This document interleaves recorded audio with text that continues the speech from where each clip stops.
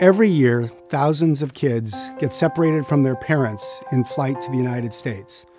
These kids are fleeing from war or persecution or other violence, and they end up here in a deportation proceeding.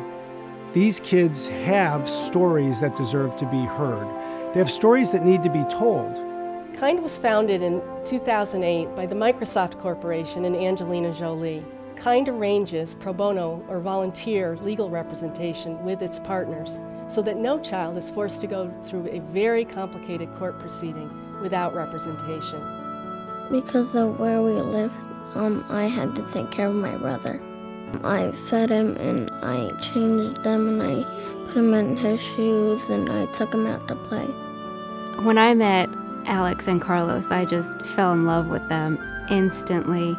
I had read their file and all of the sad, tragic things that had happened to them. Miss Miriam helps us by try to stay in here instead of going back to our old place so we can have a good home. It was like they instantly fit into our home. Jennifer is going to adopt Carlos and Alex, and they are so excited about that, about officially being a family. It's been amazing because now we know they are going to be able to stay here. Before Miriam got involved, we thought they were going to send the boys back to Mexico. What do you like about Miss Miriam? She's help us. What's at stake is these kids' futures. Some of the kids that I've helped are just so thrilled when I tell them, you're going to be able to go to college, you can work, you can do whatever you want, you can be whatever you want to be now. And it's just wonderful to be able to help them achieve those goals. Unaccompanied immigrant children are a group that really need the assistance of pro bono counsel. It's a large group of children that come into this country every year and find themselves caught in the immigration system. They're defenseless, they're vulnerable, they don't have a voice. Every year, approximately 8,000 children arrive alone in the United States.